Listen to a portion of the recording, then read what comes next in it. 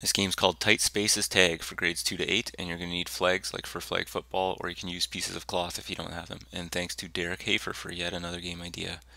So in this game, you're going to use the lines in the gym. They could look something like that. Maybe your lines look more like this. Obviously, everyone's lines look different, so it doesn't really matter, but you're going to use some lines. And you're going to need to start, though, with a large area. So maybe that's your volleyball court or your basketball court. And this could also be done outside using cones. And all players are going to start within the boundary area, and you're going to give each player a flag that they're going to tuck in or put into their pocket, but make sure that it's out enough that it can be taken because it's a flag stealing type game. And the idea is that you're going to try and be the last one left. So players are going to be the last one standing, and on the go signal, they're going to run around and try and steal a flag.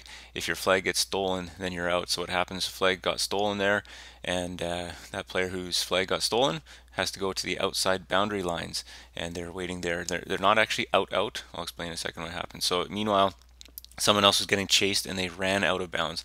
So if the player runs out of bounds as well, then they're out, and so they stay there. Now the players that are on the side can steal flags or swipe flags of players who go near them. So if during the play somebody goes near them and they can swipe the flag, then that player is also out, and then they join the out players along the side.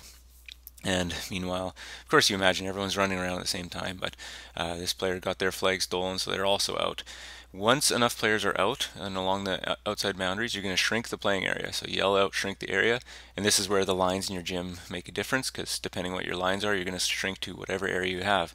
Usually a center line is a nice one to use if you have it, so then all the remaining players go into that area, and you get rid of the one half or whatever area.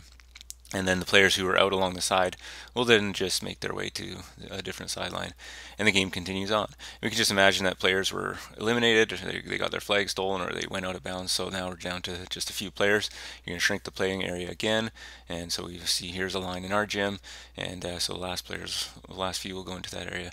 And depending on your numbers, depending on your sizes, you can shrink it a bunch of times or just a few times. Obviously, we have the last three here, and the players would go to there, make it a little tight area for the last three players as they're running around. Oh, that player's got the flag stolen.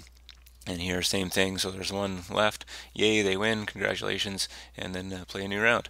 So that's it for this idea. Thanks again, Derek, for yet another awesome idea. If you've enjoyed this game, please subscribe for more games and visit PhysEdGames.com.